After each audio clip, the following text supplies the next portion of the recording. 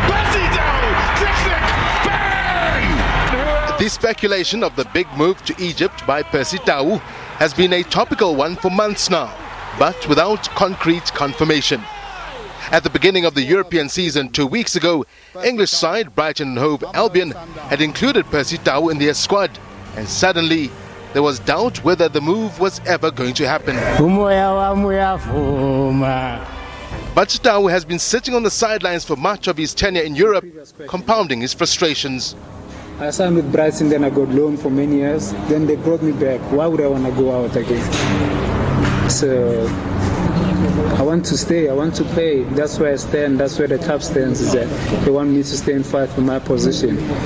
Unless something happens from now until that day, there's not enough time to show myself.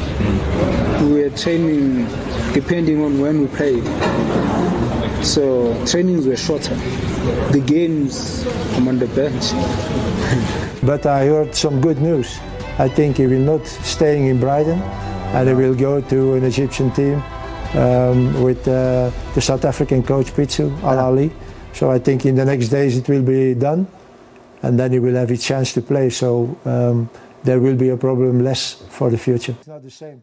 Speaking to the SABC when announcing his World Cup qualifying squad for Qatar next year, Broos all but confirmed Tau's move from Brighton. No, we sent an invitation for Percy to Brighton, and 30 minutes later we had the answer of Brighton that Percy Tau is not anymore a player of Brighton. So then we took information, and we know, I think, now for the moment that he's in Egypt to negotiate the last details of transfer. On his social media account, Tau has also removed Brighton and Hove as his current football club. Whilst that can serve as confirmation that Tau has severed all ties with the English club, what is not clear is whether his move to the Red Devils of Egypt is on a permanent or a loan contract. What is certain, though, is that Tau is at the Ahly As-Salam Stadium in Cairo and training in the colours of the current African club champions. Pitso Mosimane, SABC News.